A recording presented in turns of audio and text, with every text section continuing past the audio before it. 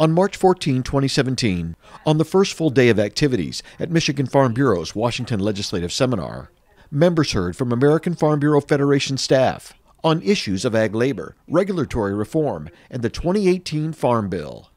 Immigration reform is always challenging. It is always political. However, I'm cautiously optimistic. I think with the president taking the actions he has taken, Congress now has a little bit of cover that they can focus on substantive reform proposals.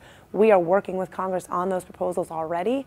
There's a lot of different cooks in the kitchen, and there's a lot of nuances that have to be worked out. But I do think that there's an opportunity. Also, we're going to be working with the administration and the new Department of Labor in trying to tweak the H-2A program, our existing visa program that is very bureaucratic, very hard to use.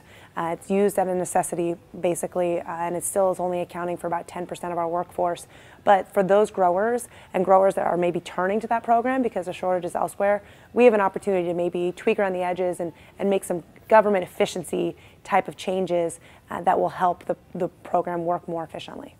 We certainly support what President Trump is doing, but if you look at the policy our delegates decide on, they want a system that takes into account the costs and the benefits and what the regulations require. They want to see more transparency. They want to see a longer comment period for people who are affected. They want to see the use of sound science. Those are all questions that focus on the process by which rules are developed. Currently, the Administrative Procedure Act is 71 years old.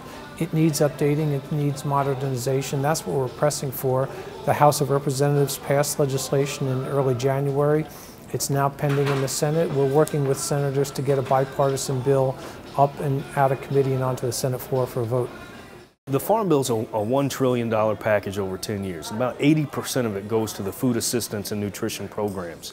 It's very important to keep those two programs together, both the crop insurance, commodity title, and the nutrition programs. They've been together since the early 1970s, and it really helps to form a balanced bill that can make it through the House of Representatives and ultimately the Senate. You know, our voting delegates believe that crop insurance is one of the most important pieces of the Farm Bill. So we want to see crop insurance remain intact. It's a very important component of a farmer's risk management strategy. And frankly, a lot of lenders look to the stability of crop insurance as a key piece of the Farm Bill. Full interviews on the 3 issue tracks can be seen on our Michigan Farm Bureau YouTube channel.